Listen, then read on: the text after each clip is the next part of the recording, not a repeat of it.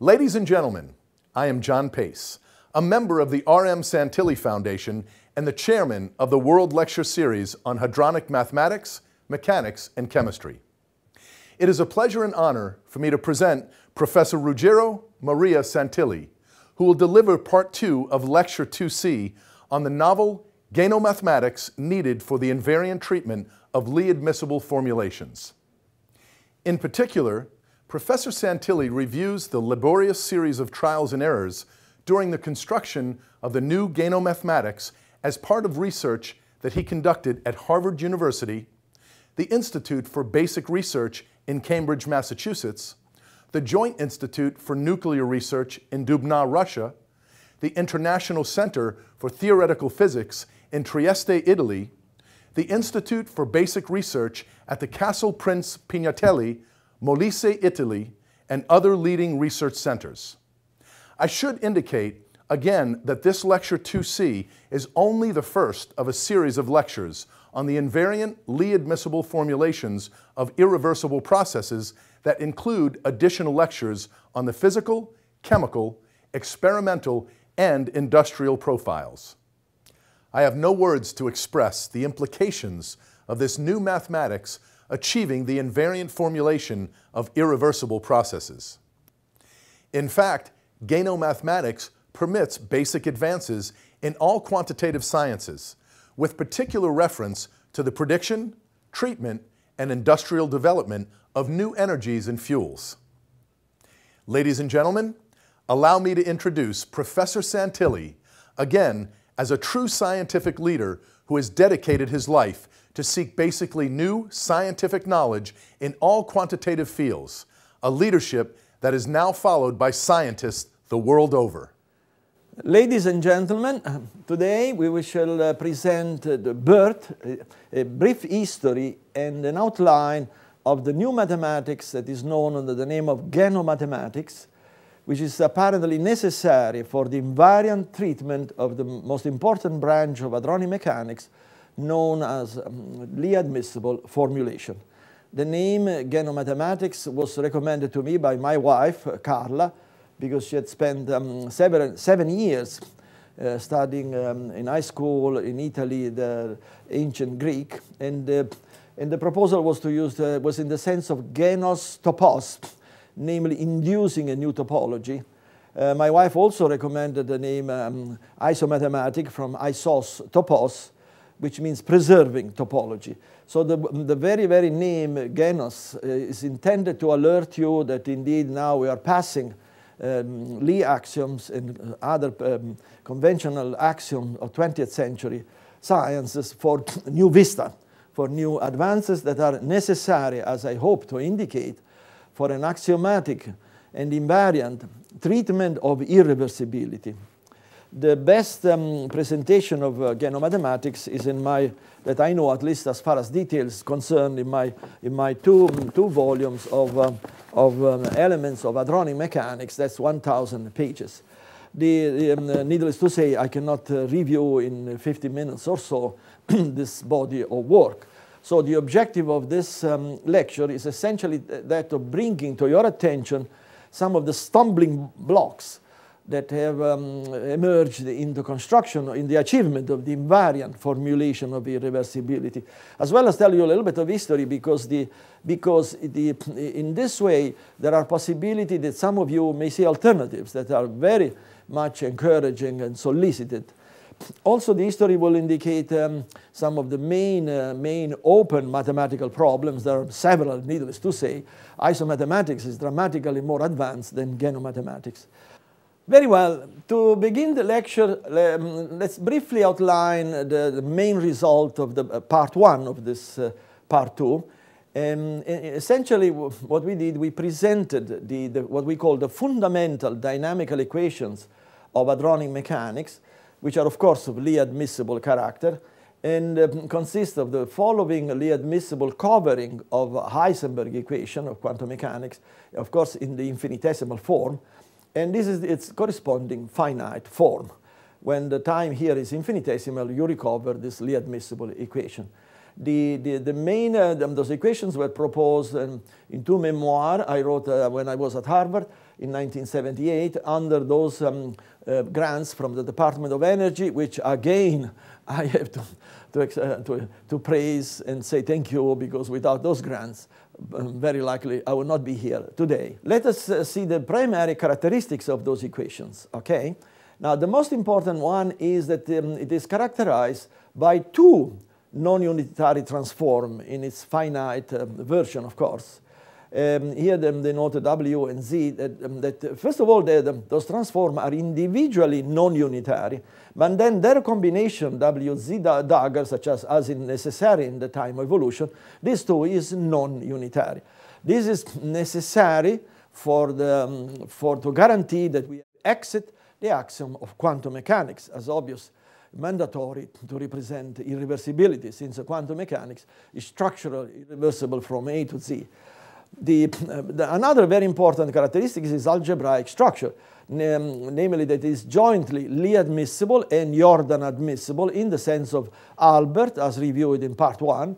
Namely, the totally antisymmetric bracket is, careful, not Lie, is Lie isotopic, because there is a sandwiching of an operator in between the elements A and B, and the totally symmetric bracket attached to this dynamical bracket is not Jordan, but it is Jordan isotopic.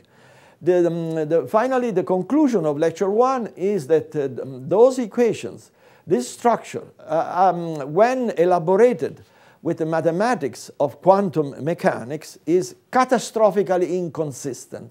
I repeat, catastrophically inconsistent on both mathematically and physical ground. Mathematically, this time evolution implies the loss of the basic unit, consequential loss of the fields, and consequential loss of the entire mathematical structure, spaces, topology, differential calculus, etc. On physical grounds, the inconsistencies are really substantial, because implied inability to preserve the unit of measurement, impossibility to predict the same number under the same conditions at different times, loss of hermeticity and therefore of observability over time, etc. So the situation was very serious. This was identified at the end of 1978. Because it is in my style, as I'm sure the style of most of my colleagues, if not all my colleagues, following the achievement of some results which is promising, we have to enter into a very severe self-criticism to make sure that our studies will eventually have a chance of passing the test of time. So we went immediately into a chain of study that lasted for decades. It took 2 or 3 decades, finally to achieve invariance, namely to solve those problems. Let me flash the results first, and then give you the history of how this main result was achieved. Here are the 3 conditions under which we believe that we have achieved indeed axiomatically correct, full invariance in the representation or irreversibility of nature. The first condition is perhaps the most important one. We tried impossible to represent irreversibility with little gadgets, little game, adding something here and there. They all failed. I mean, none of them was ever even submitted for publication. It reached a point in which we had to understand that irreversibility is such a profound feature of nature that to represent it correctly had to be embedded in the most elemental and fundamental point of mathematics, and that is at this level is the multiplication. So we had to introduce a fundamental order in the product of any two entities. First, order all products to the right, in this case representing physically the motion forward in time, and then we had to order all products to the left to represent motion backward in time. Secondly, of course we made sure that variational self-adjoint potential forces, if you prefer, were represented with conventional unchanged Hamiltonian. And then we discovered that the non-potential, non-self-adjoint forces for motion forward in time were represented very well by the operator S that you have seen in the preceding transparency. And the interaction for the backward motion in time were represented by the operator R. Now, the assumption, this equality is crucial throughout the entire lecture. The disequality of the R and S operator, I can assure you, guarantee irreversibility. And finally, but this is not enough for invariance. At this level, we are still at a mostly physical level. To achieve invariance, there was a strong emergence of the need of a dual lifting, genotopic lifting, of the totality of the mathematics of quantum mechanics, from field, metric spaces, functional analysis, differential calculus, Lie algebra, topology, etc. Dual. Why dual? Yes, it was unavoidable, and you will see it better in a while, because first of all, one of them had to apply for motion forward in time, and the other for motion backward in time. But that's conceptual. From a technical viewpoint, there was the need of introducing two different units, basic generalized units, one for motion forward in time, and the other for motion backward in time. And this generalized unit to be the inverse of the R and S operators. And as we in the entire dual genotopic, there are two different genomathematics. There is forward genomathematics and backward genomathematics. They have to admit at all levels, again from fields, metric spaces, Hilbert spaces, etc., have to admit this forward, what is called forward geno unit, at all levels, and for the backward motion, the backward geno unit. And this is achieved here at this level of the enveloping algebra. Is achieved by simply lifting the product AB not only in an ordered form that you can see here from assumption 1, but also by sandwiching in between the two operator or matrices or whatever. Sandwich is the inverse of the Geno unit. If you do that, it's very easy to do that throughout the entire forward formulation. The forward Geno unit is indeed the correct unit, but at the left and right level, but that has to be implemented at all levels. This is essentially the main result. I have to express a worry at this moment, at this point of the lecture, that essentially up to the initiation of this studies, the mathematical physical research in Lie-admissibility was essentially the same. Namely, we use the same symbol, the same formulation for that in physics as it was used in mathematics. It is essentially the language of non-associative algebra. However, this language, or this formalism, if you prefer, resulted to be fundamentally insufficient to achieve irreversibility. At that point, there was, since at that point, we're talking about 1979, 1980, there has been a separation of research between mathematics and physics. That is unfortunately regrettable, because these are delayed the achievement of new clean energy. So this dichotomy, this disparity persists in its full dimension as of this moment. And I really hope that mathematicians, by continuing, of course, a magnificent research in the fields of non-associative algebra, which has nothing to, there's no criticism at the level of pure mathematics, at least they also consider new needs, purely mathematical needs in physics for the correct treatment of irreversibility. And besides this type of axiomatization, maybe they will invent another one. They will be very welcome indeed. Okay, so at this point I want to review for you briefly the laborious sequence of trial and error that with ups and downs, great enthusiasm followed by great depression, and because self-criticism identified severe insufficiency and so on. Because besides, have it on record, that I do care to have this in record, but also because you can, at each stumbling blocks, perhaps some of you can see some alternative.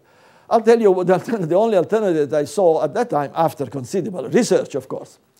The initiation of the efforts that eventually led to the invariant formulation of irreversibility is a paper of 1979, which I wrote a year after the 78 paper in which I presented the Lie-admissible generalization of Heisenberg equation. Essentially, I asked myself the question, sure, okay, this is a covering of Heisenberg. Okay, what is the covering of Schrödinger equation that, carefully, via a non-unitary transformation, this is a non-unitary theory, unitary will be in quantum mechanics, here is non-unitary, the covering of Schrödinger becomes equivalent to the covering of Heisenberg. And those are the equations that came out from that. This was presented in a purely mathematical viewpoint. Essentially, I looked at the structure of the finite time evolution of the fundamental equation of hadronic mechanics, and I recognized there was an action from the left and a non-equivalent action from the right. Ladies and gentlemen, this is the mathematical structure of hadronic mechanics. It is a bimodule. Indeed, look at the title, Initiation of the paper, Initiation of the Representation Theory of Lie-Admissible Algebra of Operator on a bimodular, this is the very crucial word, bimodular Hilbert space. But then soon I recognized this is not a Hilbert space, it cannot be a Hilbert space, it will become transparent in a moment. Indeed, this is not an ordinary bimodule. It's called a Genomathematics. Why? First of all, because the action to the right is not, cannot be connected via any transformation to the action to the left. So they are totally disjoint. So this is not a conventional bimodule. But then, in addition, each action is isotopic. There is a sandwiching of the R and S operators in between. So it's a non-trivial genotopy of the conventional notion of bimodular Hilbert space. There has been no paper whatsoever in pure mathematics that I know on this type of what I call genotopic bimodule. At the mathematical level, I really wish that the mathematician will study that, because the representation theory is fundamental to design machines. Okay, then the issue was how do we the next issue, fine, after understanding this Genomodular structure, the next issue is how do we represent the fundamental forces of the hadronic mechanics. Those are the Lagrangian-Hamilton external terms that represents irreversibility. They are directly dependent on time and so on, from part one of this lecture. Then again, we immediately recognize that the potential interaction were represented by the Hamiltonian, but then we recognize very easily that, I think it was 1980 or 81, I don't remember exactly, but we recognize very easily that this eigenvalue equation indeed will represent all non forces. Because the Hamiltonian was nice and decent with linear local potential, all these nice features of quantum mechanics, which are perfect for a reversible exterior system of point particles in empty space. Remember the particles in an accelerator, quantum mechanics, absolutely exact. But when the proton ends the acceleration and smashes against a nucleus, ladies and gentlemen, I'm sorry, I cannot accept quantum mechanics as being still exact. Because, first of all, because we have the most general non-interaction, non-linear, non-local, structurally beyond any hope of representation via quantum mechanics, but that's only part of the limitation. The process becomes structurally irreversible. Very well, so this was indeed, look at here, so the Hamiltonian is fully nice, but then the other operator in between is totally non-linear, totally unrestricted for functional dependence. So yes, this we felt very confident we can represent the irreversibility, irreversible forces, the external terms with the R and S operator. But look at the question mark. Here, good. But then how do we get invariance? Sure, we have a representation, but we need invariance. So the next issue was the concentrating how do we represent the force in an invariant way. We had achieved them dynamically in the preceding slide. But here is now how do we represent them in an invariant way. But the issue is the following. You have the most general possible transformation of the local coordinates. Remember always Lagrangian, Hamilton, I will never forget, because their view of nature is majestic.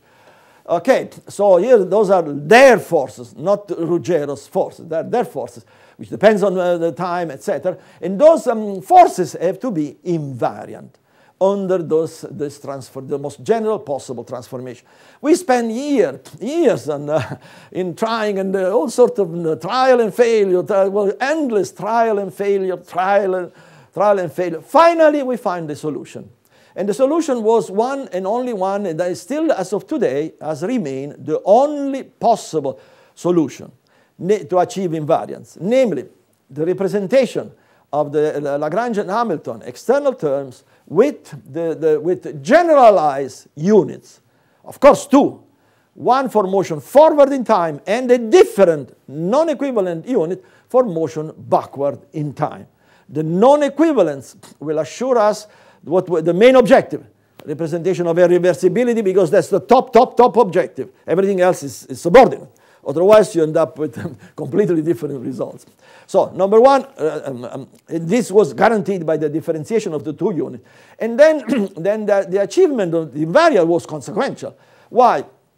Because, as stated in the lecture 2b on the isotopy, the unit is the fundamental invariant of anything, whether it's simple, generalized, isotopic, genotopic, forward, back, isodual unit. There are many units now in the 21st century science. We are at the beginning of the third millennium, and so we have new vistas for new sciences heading toward the star. Remember the lecture 3a, if you have seen it, say, mark my words, mankind will indeed one day reach the stars.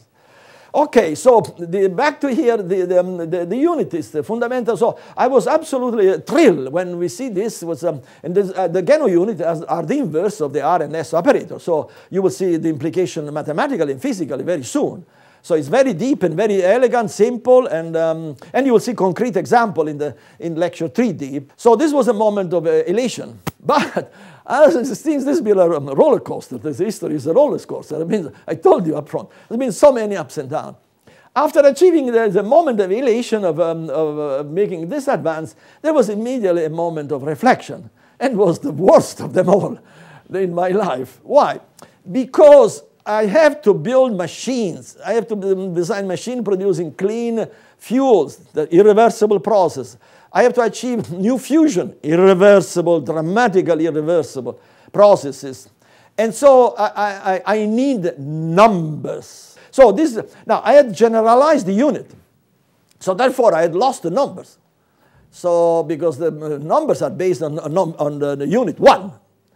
And so there was a moment of collapse because the entire research done up to this point, we're talking about the mid-80s, was gone. It had no practical value that I could admit with the strongest possible self-criticism. So part of the problem was that as I indicated also in the lecture on isotopy, was my unbounded devotion for the great mathematician that had achieved the classification of all numbers, namely the classification of all sets that verify the axiom of a field over, for the case of characteristic 0, which is the case of interest for physics, which is tacitly assumed from here now. As everybody knows, the numbers are classified into real, complex, and quaternion. Octonions are not numbers. And the weight of the mathematician, Gauss, my God, and Hamilton is my mentor. I was afraid just to think of the classification of numbers. So I said, that's the end of it. That's the end of hadronic mechanics. Until one day, out of desperation, I was in Dubna, at the Joint Institute for Nuclear Research in Dubna. Out of sheer desperation, I decided to reinspect the classification of numbers as set in history. And the moment I had that courage in everything, the solution came almost instantaneous, and indeed it was a magic moment, the most thrilling moment perhaps in my entire life. I achieved jointly the solution for the ISO numbers, as well as now in this case for the Geno numbers forward and backward in time. Remember in lecture 2b for the ISO number, I pointed out that the axioms of a field do not restrict the basic unit of a field to be the pre-biblical number 1. No. Can be an arbitrary entity, even outside the field itself. But in the sense, can be a matrix, an differential operator, provided that it is positive definite. Then topologically, this entity, positive definite, is the same as 1, which is also positive definite. The moment you go at an abstract level, you lose any distinction. That's why isofields are fields. It can be expressed nowadays with the same symbol of a field. But careful, the symbols are dramatically different what you didn't read in the books of the 20th century. Okay, so this you have to keep in mind, because remember that as also stated on lecture 1, a knowledge of isomathematics is really crucial and recommendable for the understanding of the broader genomathematics. And I cannot repeat everything on one single lecture. So So that was, but you have to keep it in mind in this point is important. So the first discovery which I made is that in addition to lack of restriction on the unit value 1, also the axiom of a field do not necessarily require that the multiplication be bilateral, namely that you have both 2 multiplied by 3 to the right or 3 multiplied by 2 to the left. This is implied in the historical classification of number. I checked the situation, I said no. Given a field, all products can be ordered to the right, and provided, here is the point, provided that they are all ordered to the right, then this new set, restricted set, is a field, verifies the axiom of a field. And exactly the same happens if you, the same field, you restrict all the ordering to the left, the subset with set restriction is, as a matter of fact, the set, the original set, subject to that restriction in the multiplication, namely all multiplications ordered to the left, that set verifies the axiom of a field. This is, ladies and gentlemen, this is fundamental in my view, and if I am correct, please do let me bring it to my attention. But this is fundamental because, again, you see, this allows the axiomatization of irreversibility from the most fundamental possible level of mathematics, which is precisely the ordering in the multiplication of a field. You cannot go any deeper than that. And indeed, this was a magic moment in my life because, okay, this is forward or multiplication to the right, axiomatized motion forward in time, and the other motion backward. But then at this moment, remember, here is the importance of the isotopy. In addition to this, at this time, the multiplication was still associative, only multiplication to the right or to the left. But the multiplication was the old one, again, from thousands of years of age. But in the meantime, at the same time, I discovered the ISO numbers. So the capability of using an arbitrary number. So it was elementary then to introduce the genofields. Namely, essentially they are given by the original set, here denoted with the letter A, which is multiplied by an arbitrary entity that you assume as generalized unit to the right. You order all the products to the right, and you construct the multiplication accordingly in such a way that the Geno unit to the right is indeed a left and right unit, and then you discover that that set verifies indeed all axioms of a field, and therefore it is a field. So to summarize the point is there is the double steps. Now, first there is the need of the understanding of an ordering of the product that has to go as elementary as possible, and then the unit has to be generalized accordingly. So in this case, so at least at that moment, at this moment, at least I was confident that we had a good hope of regaining numbers. Careful, because we have regained the notion of a field, but we need numbers to do machines. And this Geno units are integral differential operators, as you will see, are very fancy mathematical structure. As you will see, they are not numbers, actual numbers 1, 2, 3, 4, 5, as we will see in lecture 3D. So this was a good step forward, but the solution was still far away. Regrettably, I don't have time to present a mathematical definition of genofields.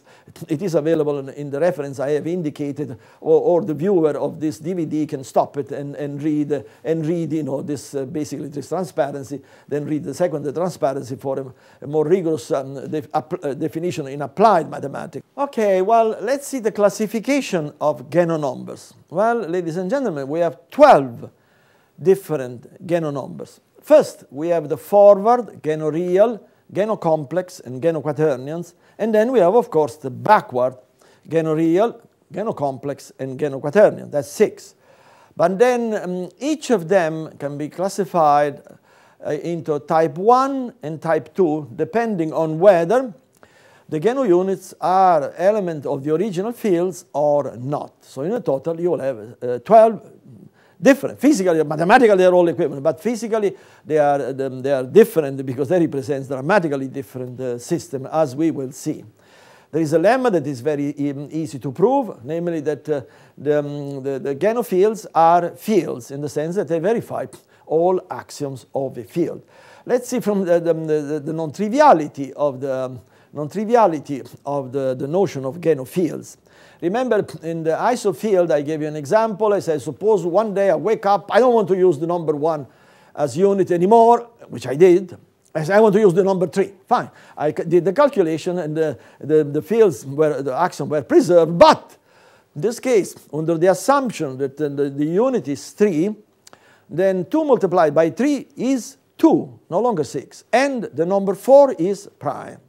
Remember this, and now this type of unusual feature are doubled, because we have 1 for the right and 1 for the left. Indeed, okay, let's assume as unit the number 3. You have to specify forward or backward. In this case, forward. And then I want to assume backward unit 2. Very well. Then in this case, 2 multiplied by 3 to the right is 2. And 2 multiplied by 3 to the left is 3. So you have different numerical. First of all, when you multiply 2 multiplied by 3, you don't get 6. But that's not enough. That's insufficient. That's isotopy. It's insufficient to achieve an invariant formulation of irreversibility. You have to differentiate the multiplication of the same number. If you multiply to the right, you have one result, and the multiplication of the same number. When the multiplication is to the left, you have to have a different result. Otherwise, you end up with equal probability of an event forward in time as compared to an event backward in time. In concrete terms, when I worked at the intermediate controlled nuclear fusion, if I don't implement this structural differentiation in the multiplication forward and backward, when I achieve do the calculation to design a machine that produces the synthesis of the nitrogen from the deuterium and the carbon, then I get exactly the same probability for the spontaneous disintegration of the nitrogen back into the deuterium and the carbon, because in this case the amplitude of the process is totally insensitive to the time direction, and therefore it predicts both directions. And I cannot possibly, in full honesty, use private funds from corporation under those conditions. Okay, let's go forward now. Now we want to indicate some of the open problems that only have been sketched. Here is a case which I believe is very intriguing, namely the genotopies of metric space. Think about, of course, the Minkowski space, which is at the foundation of special relativity and 20th century sciences. Okay, it's very easy to construct forward genospaces. What you do, you have the metric, you multiply the metric by the inverse of the geno unit. So you have the most general possible metric that you can think of, and not assumed to be non-singular in this case. And then the result of the line element you have to multiply by the geno unit, because the line element has to be a genoscalar. In this case, has to be an element of the forward geno field. Well, ladies and gentlemen, this seems to be mathematically trivial, but from a physical viewpoint, it's not. The genotopic element T that is multiplied, that multiplies the original metric, is non-symmetric, because those objects, the ISO units, are non-Hermitian. So, ladies and gentlemen, what we are talking about here? We are talking about the most general possible, as far as the functional dependence is concerned, but that's the secondary point. Not only the most general possible lifting genotopy in our language of the metric, but into a form that is no longer symmetric.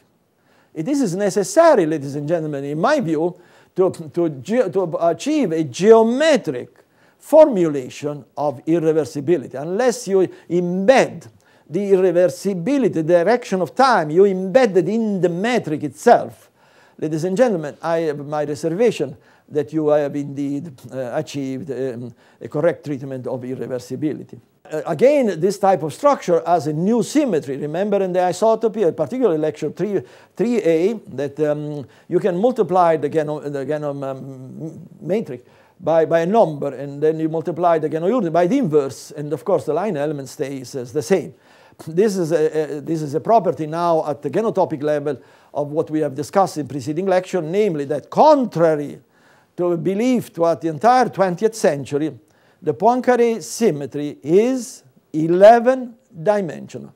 And this 11-dimensionality calls, well, it calls isotopic invariant in the other lecture. Here will be genotopic invariant. It's fundamental to achieve, in my opinion, to achieve grand unification of electroweak and gravitational interaction. I have a conjecture that I have not proved, and I really will appreciate if some mathematician can prove it, namely that the genotopies of a given metric space are isomorphic to the original space. I repeat, if you have an original space, Minkowski, and you do this class of the most general possible genotopy. What is the genotopy? It's a multiplication of the metric, of Minkowski metric, by a non-symmetric, non-singular, but non-symmetric, real value of a non-symmetric matrix. So you have the most general possible formulation, non-symmetric, with the direction of time, because the transposer will be the backward. So you do this for the metric. And you construct this line element, careful, has to be careful, fundamental line element has to be an element of the Geno field, forward Geno field. If you do this, then the resulting, the conjecture indicates that if you do this, then the resulting Geno space is locally isomorphic to the original Minkowski space. First analysis seems to be totally nonsense. But this is that's why this field is insidious to people, colleagues who are not familiar, are not technically prepared. The reason why, because sure, it makes no sense if you examine this Geno-Minkowski space by using the mathematics of the Minkowski space. If you do a minestrone, it makes no sense. No, if you have generalized the space structurally in such a dramatic way, you cannot use the mathematics of Minkowski. Don't do it. You'll just damage yourself and disqualify yourself. No, you have to look at it, you have to treat it with the genomathematics. But then the situation is dramatically different, because sure, we have deformed the Minkowski metric by this non-symmetric matrix. But here is the key point. This deformation is now referred to a generalized unit that not only is also non-symmetric, but is the inverse of the deformation. So therefore, they cancel out, exactly as it is the case for the isosphere, the isocone, etc. of the preceding lectures. I will appreciate, however, despite this plausibility, I present it as a conjecture because it should be treated mathematically. Okay, let's move fast now. This is the genofunctional analysis. A genofunction has to be an element of a genofield. The variable has to be a genoscalar. I did very, very few, just the minimum necessary to do primitive calculations. I checked that, the algebra, that the units, the Geno units are correct, the power, the square root, and I did the exponentiation, the Geno exponentiation to the right or to the left, because this is fundamental. You have seen this from transparency 1. But after this I could not do more. I really wish that mathematician will work it out. Next, what I did, I worked on the genotopy of the Hilbert space. Those are fundamental for doing calculation. Yes, here I did spend some time. And the genotopies, again, are very simple, the same as the genotopy of the Minkowski or other metric space.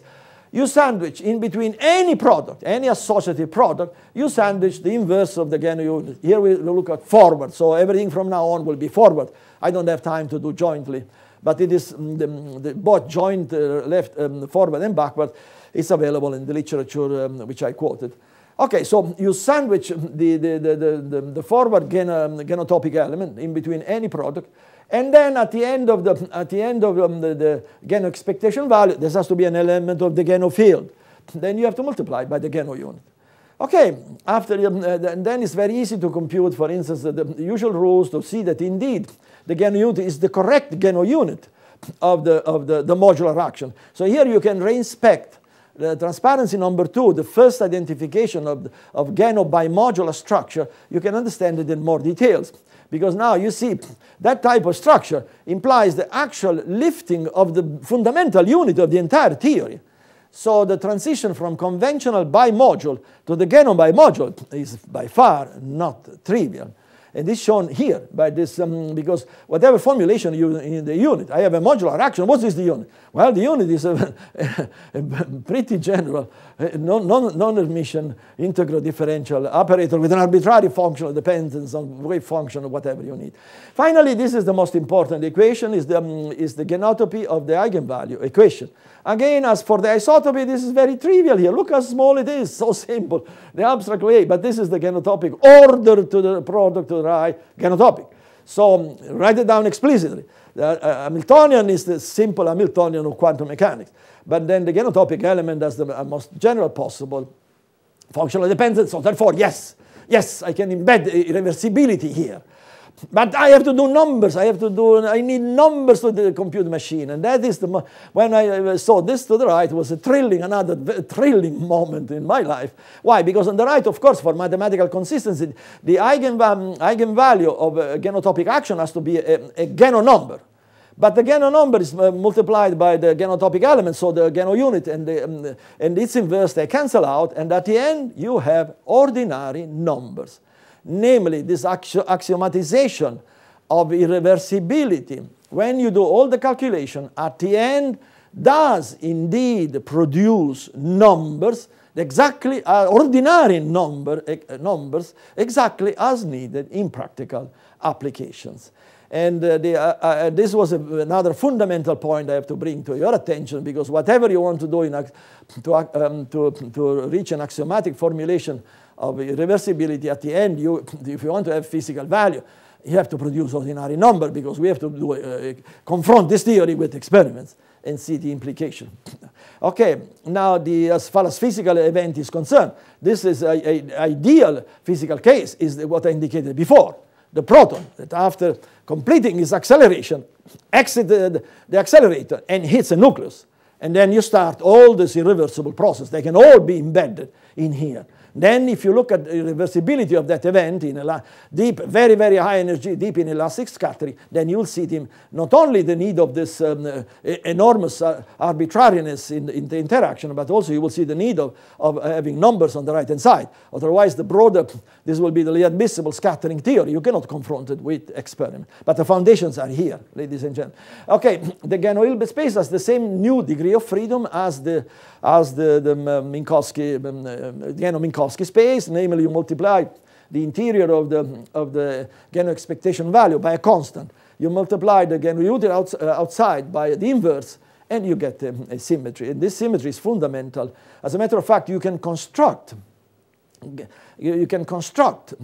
Gano-Hilbert space by starting from the Hilbert space and using this degree of freedom. So I mentioned this because I dedicated a paper for another way of honoring Albert Einstein, because this is a realization of the EPA argument. Namely, this is a kind of a completion of quantum mechanics. And when you go at the level of Bell's inequality do no longer apply under this genomathematics. So therefore, the Lie-Admissible formulation do have indeed, contrary to all expectation, throughout the 20th century, do have indeed a classical image. That's exactly Albert Einstein viewpoint that finally I achieved and proved this view 100%. As you may remember, Albert Einstein was disqualified, quote unquote, by a number of academicians and physicists during his life because of his reservation regarding quantum mechanics that was complete. Well, ladies and gentlemen, Albert Einstein was Albert Einstein. So I took very seriously his doubts, and I spent decades of my life in trying and counter-trying and to see whether indeed they did make mathematical and physical sense, and they do, ladies and gentlemen, they do. What was missing, it was impossible during Einstein time, is to have this new mathematics and the capability to broaden the axiom to include irreversibility, then the completion of quantum mechanics, is no longer quantum, but the completion of the operator mechanic precisely as conceived by Einstein is inevitable. As I don't know whether we'll have the time to say it during this lecture, there is just too much. But the papers are available in PDF download. Okay, next I have to at least briefly indicate another field which is incomplete as far as from mathematical viewpoint, grossly incomplete I should say, which I did alone, essentially the Lie-Admissible generalization of Lie theory in all its various branches, namely enveloping associative algebra, Lie algebra, and Lie groups. To my knowledge, very unfortunately, this field has not been studied by mathematicians. To my best knowledge, if you know of any paper, please bring it to my attention. Okay, so but the genotopy, as I call it, is very easy. It's just straightforward. The implications, however, are not that trivial. Well, from an viewpoint of the enveloping algebra, you have seen this from the first transparency. The Lie-Admissible dynamical equation in finite form, they have an action to the left and action to the right, exponential to the left, exponential to the right. The Poincaré-Birkhoff theorem with its infinite dimensional basis characterizes the exponentiation. So of course, we need two. And again, we go toward two different lifting of genotopy of the mathematics of the 20th century. So the enveloping, we'll have forward and backward genotopic algebra, this with order product to the right or order product to the left. But this is consistent, they provide an infinite dimensional basis that indeed provide an axiomatization of geno-exponentiation to the right and to the left. Then I did the genotopy of the Lie second theorem, which is rather trivial. And then finally, I did the genotopy of the Lie transformation group, reaching what are called Santilli Lie-Admissible transformation group at this moment. That's all I did, essentially. It was enough, because then I knew how to construct the representation on a Geno-bimodular space to compute what is the behavior of a proton in the core of a star under irreversible condition, except in addition to non-non-non interaction, that characterized by the genotopy of the Poincaré group. This is already enough for me to do the calculation that I needed. Incidentally, the proton is, we are talking about the nucleus of the hydrogen atom under a submerged electric arc for the production of new energy. Everything I said is referred to machines to produce new fuels and new clean energy. Everything is has been targeted toward that from day one. Okay, let me close this transparency by bringing to your attention a rather intriguing conjecture, essentially stating that this Lie-Admissible formalism here is isomorphic to the conventional Lie formalism, namely, more precisely, that the Lie-Admissible bracket are essentially isomorphic to the conventional Lie bracket. This seems total nonsense, ladies and gentlemen, particularly to colleagues who are not being initiated in this field of study. Of course, the Lie-Admissible bracket are totally non-isomorphic to the Lie bracket, but when both brackets are investigated via the use of the Lie mathematics. However, the Lie-Admissible bracket must be investigated with the genotopic mathematics. Otherwise, it will be the same as investigating the Lie bracket with the genomathematics. So it will be total nonsense. Now, when you examine the Lie-Admissible bracket with genomathematics, the perspective is completely different. Why? Because you deform the associative product by sandwiching a certain entity. We call it T-forward, whatever it is. But then you jointly deform the related unit in the field by the inverse amount. So therefore, the two deformations, they cancel each other. Exactly as it happens for isosphere, isocone, genomathematics, Minkowski spaces, etc. In any case, this is presented as a conjecture because it needs careful study and mathematically rigorous formulation by mathematicians. Well, here is another stumbling block. After decades of work, remember we started in 1967, ladies and gentlemen. So many years and decades, trial and error, ladies and gentlemen. In the early 90s, Lie-Admissible formulation still had not achieved invariance. In other words, the Lie-Admissible formulation of hadronic mechanics was still not, in my opinion, mature for concrete applications. And it was a devastating moment that lasted for years, because this, in my opinion, implied that the entirety of the effort was over so many years by so many people had no physical values. It was a devastating moment because I did not know where to look. When we lost the numbers, I knew what to look. I did not have the courage in respect to Gauss, Hamilton, and the giant in mathematics. But that's a separate issue. But I knew I had to look at the axiom of a field. Here, I did not know where to look for. Why the formulation was inconsistent. And I had not achieved. I had lifted everything that I could possibly lift. Finally, in 1995, and this was the same as for the isotopy, during a meeting, a large meeting that we had at the Castle Prince Pignatelli in Italy in 1995, finally I said to myself, I had to have the courage of inspecting Newton's differential calculus. That remain unchanged and, in my opinion, to my knowledge, not inspected for centuries since Newton time. It was the only thing left. And throughout the century, as well as the way the differential calculus had been taught to me, and I had heard it in high education and institution throughout the world, differential calculus was insensitive to the unit. It was independent from the unit of the base field. Ladies and gentlemen, this turned out to be not correct. The differential calculus turned out to be structurally dependent on the assumed unit. If the unit is independent from the local variable, yes, the statement is correct. But if the unit directly depends on the local variable differentiation, ladies and gentlemen, absolutely not. In fact, consider the differential of a variable. Well, in this formalism, the variable has to be a Geno variable, namely has to be an ordinary variable, r for instance, but multiplied by the Geno unit. And the Geno unit depends certainly on the variable r. So therefore, when you do the differentiation, you have something dramatically different than the differential calculus that has been in effect from Newton to the 20th century. And then for axiomatic reason, as well as consistency, the Geno differential has to be multiplied by the inverse of the Geno unit. So you see that when either the Geno unit is constant or independent from the local variable, the Geno differential to the right coincides with the ordinary differential. It's a kind of hidden variable.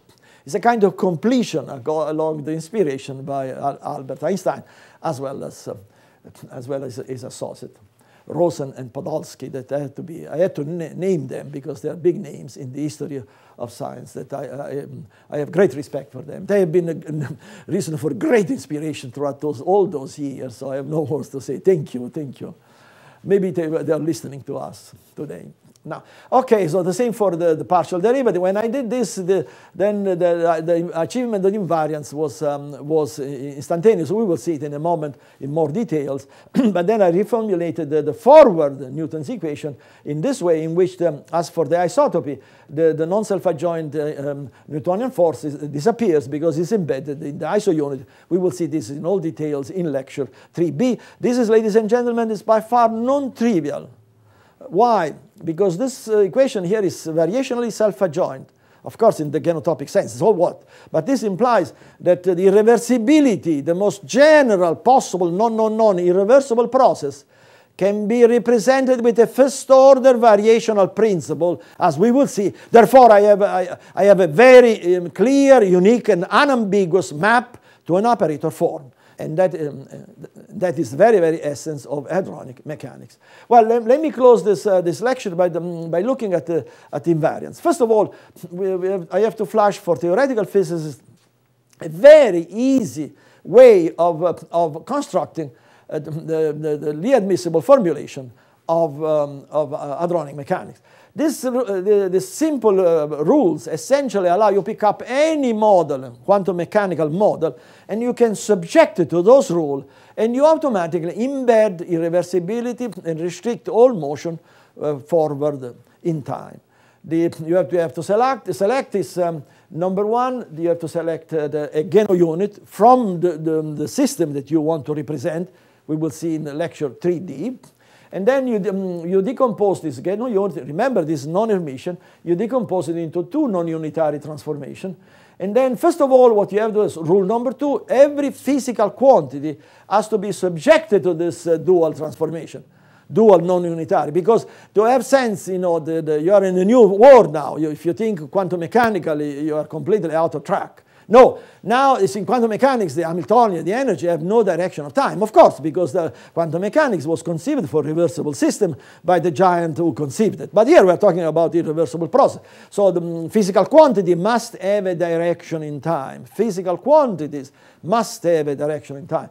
So the Hamiltonian, you have to map it, and you have what is the Genomathematics, direction of time, the same for linear momentum, etc. After that, you submit the totality of the formalism of quantum mechanics to this dual transformation, dual non-unitary, and you construct everything I've said so far. Geno numbers, Geno unit, Geno numbers, Geno fields, Geno expectation values, the Geno Hilbert spaces, and Geno exponentiation in a very easy way. At this moment, I have to warn colleagues, usually a very small minority, who when see something like this, are extremely eager to jump at the conclusion, oh, but this is trivial. Because, of course, the intent, not explicitly stated, but in general, that's the intent is to suppress advances, essentially, in this case.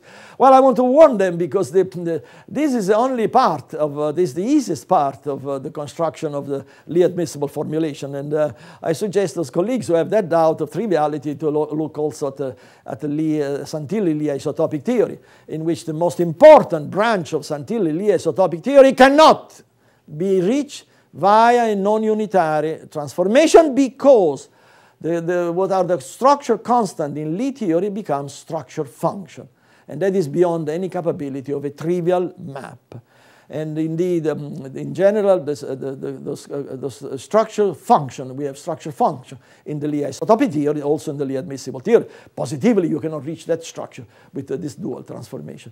Next, let me show there's a very important point, that if you subject the Lie-Admissible formalism to another single or dual non-unitary transform, absolutely you do not have the invariance that we need in physics.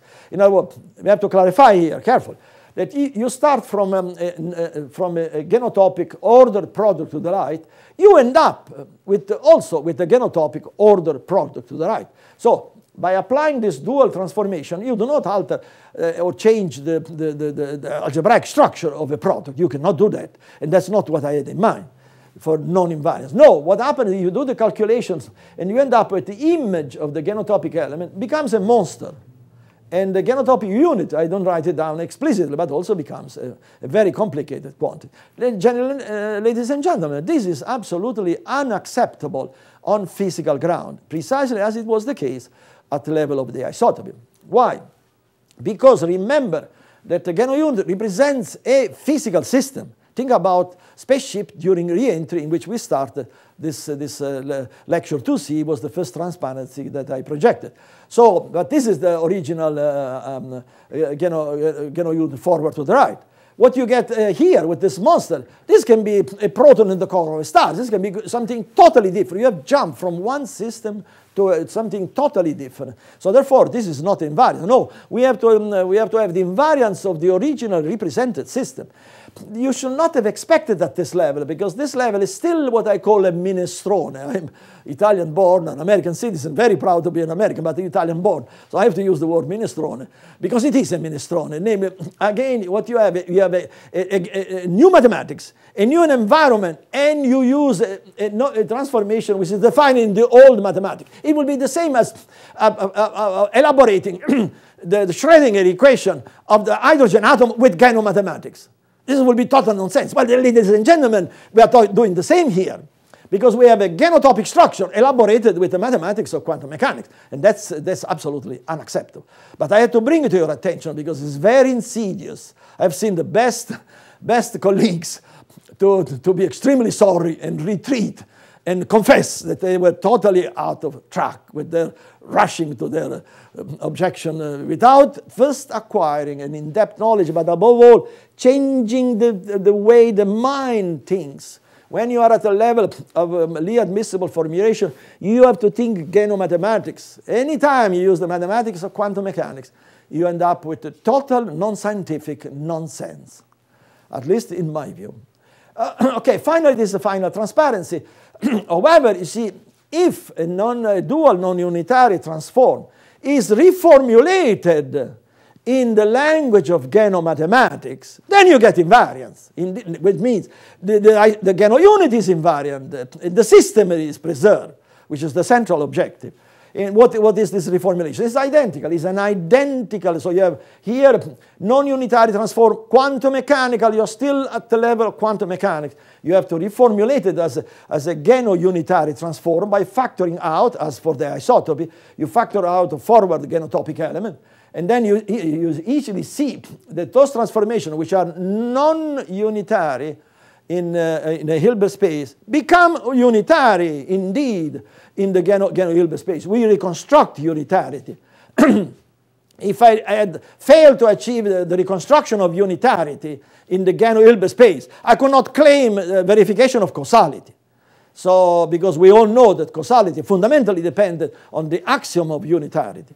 So once you do this, it's very easy to see that the Geno unit, subject to this dual Geno-unitary, not non-unitary, Geno-unitary transformation, but the proper product, use the proper mathematics, remains identical, remains unchanged. It's like the invariance of Planck's unit under a unitary transformation in quantum mechanics. This is the very, very essence of hadronic mechanics. We preserved this beautiful, what I call majestic axiomatic structure of quantum mechanics, but we preserve it at a much higher level. And the same for the isotopic level. In conclusion, ladies and gentlemen, this is a summary of genomathematics that again I have to ask fellow mathematicians, please do complete this structure, because or if for any reason you do not accept this type of axiomatization of irreversibility, which is absolutely acceptable, actually, as a matter of fact, is strongly recommended and encouraged, because we have to be absolutely sure what is the way to treat irreversibility. But whatever line you prefer to select, please do. We are now in their need of pure mathematical work, but not by treating Lie-admissible equations via the language of non-associative algebra, which absolutely, I'm sorry to say, is magnificent mathematically, but is fundamentally insufficient for concrete applications in physics. No, whether you use genomathematics or some other mathematics, you have to achieve this type of invariance over time of the structure. In other words, you cannot stay at the Polaroid picture of your algebra. You have to, the algebra has to persist in beginning with the numerical value of the unit, has to persist under the action at a subsequent time, namely under the action of his own, in this case, Lie-admissible group. In hope that indeed mathematicians will indeed initiate this much needed study, much needed for new clean energy fuels, I thank you for your attention.